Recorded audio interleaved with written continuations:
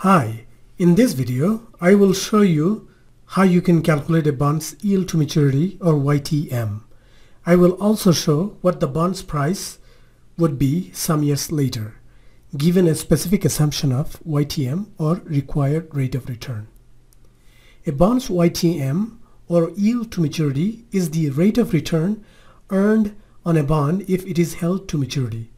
To understand how YTM is calculated, let us solve a simple problem. A bond has a $1,000 par value, 12 years to maturity, a 8% annual coupon, and sells for $980. What is its yield to maturity? Assume that the YTM remains constant for the next 3 years. What will the price be 3 years from today?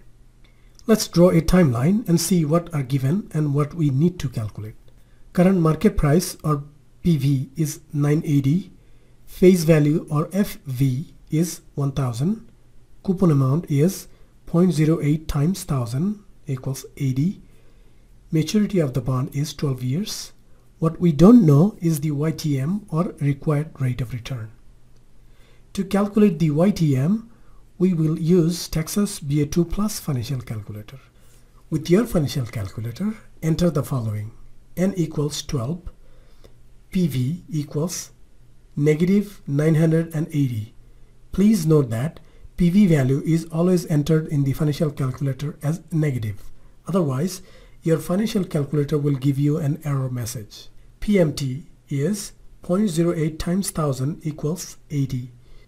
Future value or face value equals 1000. Now compute I over Y and you get YTM equals 8.269. So the bond's overall rate of return if it is held to maturity is about 8.27%.